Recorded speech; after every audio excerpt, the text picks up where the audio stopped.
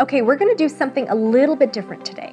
Instead of going into what you need to do to grow your business quickly, I'm going to share with you the 3 things that you actually need to stop doing right now.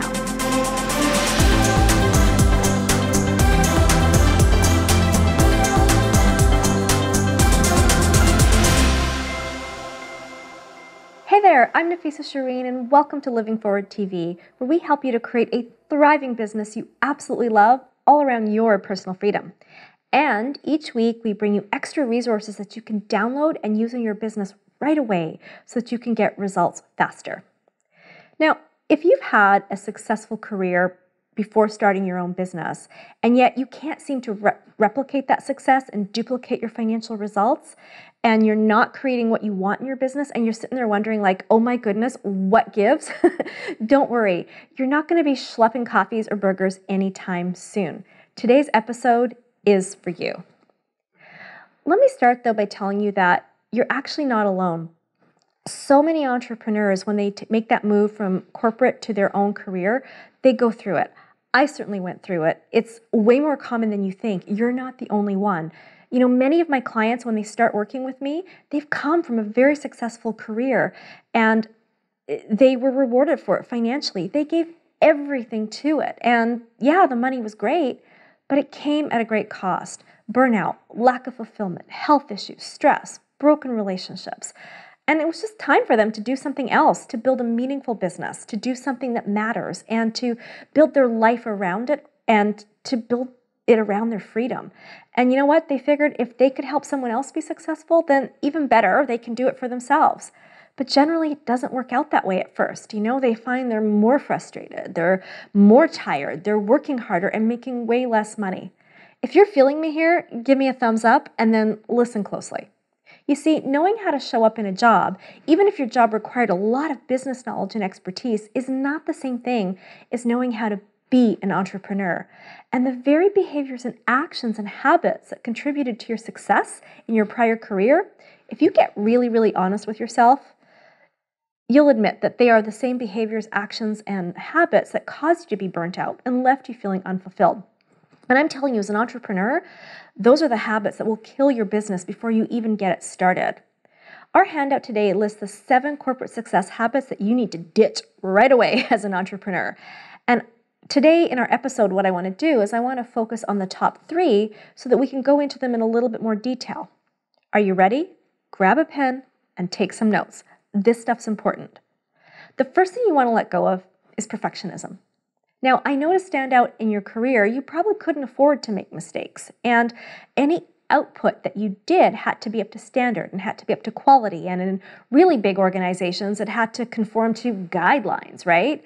And so you tested, you had things reviewed. If you had an approval chain, it went up the approval chain, you revised, reviewed, edited, and eventually the work got out.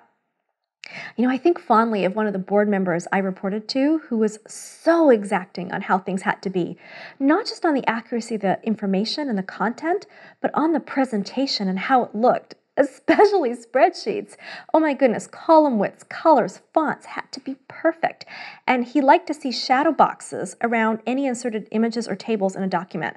I would obsess about getting all these fine details right because there was no way I was going to send him anything that wasn't perfect, not even a draft document.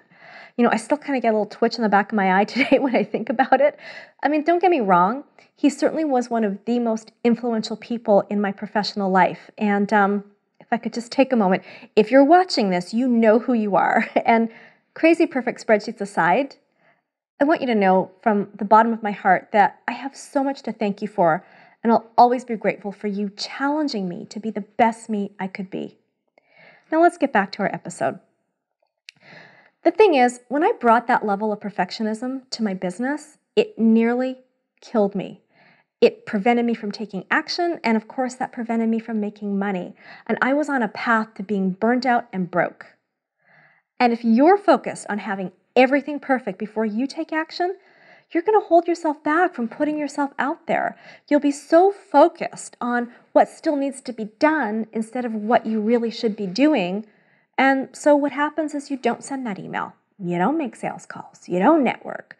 You don't charge what you're worth. And you keep working harder and harder and harder, trying to get every little detail right so that when you do put yourself out there, it's perfect. Meanwhile, no money comes in. Now, that's not to say that you want to deliver subpar services or not have standards in your business, but please let go of perfection. Imperfect action is much more profitable than perfect paralysis.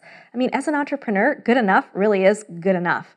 And remember this, in your career, you are paid to make it perfect. As an entrepreneur, you're paid when you make the sale. Now, the second most important thing you need to let go of is seeking approval and consensus. I think in a career that approval and consensus are what I consider to be like foundational core survival skills. If you don't have approval from someone in authority, what you want to do isn't going to happen. And you certainly aren't going to risk doing it without approval. You're not going to risk your job. And then you also still need buy-in from your peers and other departments, even if what you're doing is none of their business. Why? Because it keeps relationships smooth and it builds support. And sure, while that political chess playing will keep you moving up the ladder, it is exhausting. Not to mention that your ideas never end up looking remotely like what they started with by the time everybody gets through it. Yet, annoying as that was in your career, that need for approval ends up being so ingrained that whether you realize it or not in your business, you're going to be looking for approval from someone. Now, how does it show up? Well, let's look at a few examples. Maybe you run your ideas by your mom or your sister or your friends or even your partner, but they may not know anything about your business, or perhaps they've never been an entrepreneur and don't understand. And they're always going to err on the side of you playing it safe, and they'll likely never give you that permission you're looking for.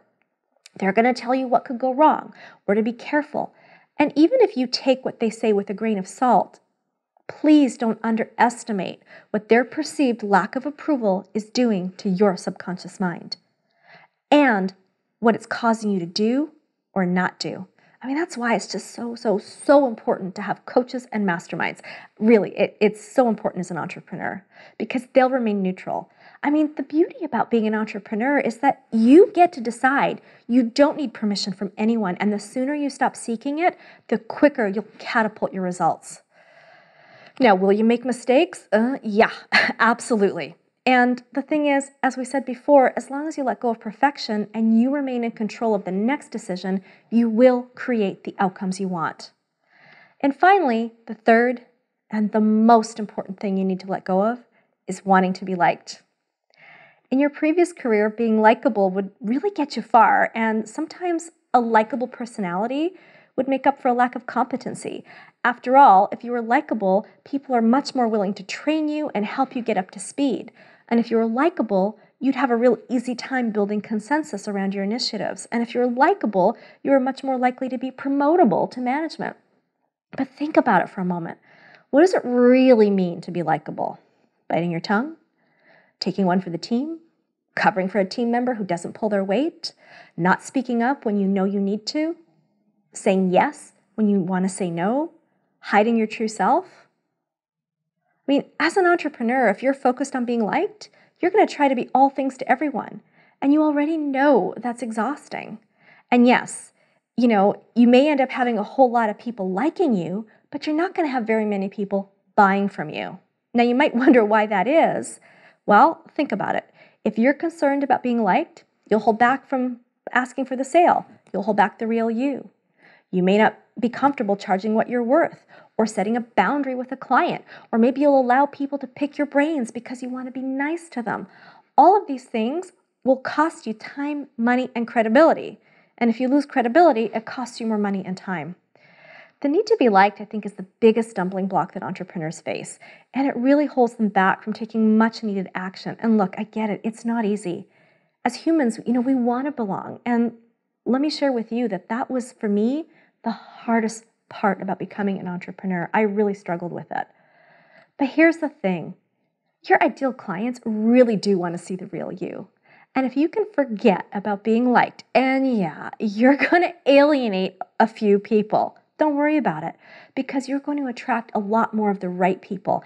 And when you do, you'll show up as a powerful leader in your business with strong boundaries, and that's going to make you a lot of money.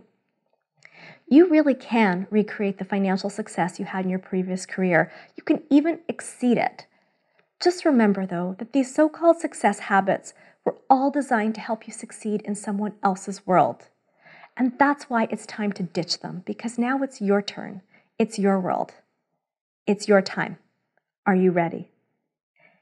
If you found today's episode helpful, please share it with someone who you know needs it and subscribe to my channel. And I really want to hear from you. Leave me a comment below and let me know what you found most helpful today, what you most resonated with. And if you have any questions or you need more help, then I'd like to invite you to join me in the free Living Forward Facebook community. That's where I come to you live each week on after the episode, and I take your questions. And it's also a great place to network and build your business.